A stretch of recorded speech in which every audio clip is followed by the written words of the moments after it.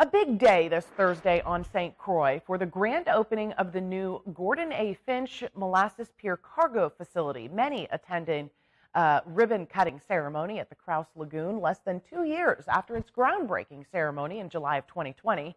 It marks the completion of the first phase of the Gallows Bay Port Transformation Project, converting the port from mixed-use passenger and cargo facility to an upscale ferry, mini-cruise, and yacht seaport.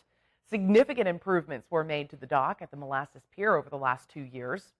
It is named after Gordon A. Finch, who served as the Port Authority's director from 1991 until 2002. He was on hand for Thursday's ceremonies. All cargo activities will be relocated from Gallows Bay and Christiansted to this new pier in Crouse Lagoon.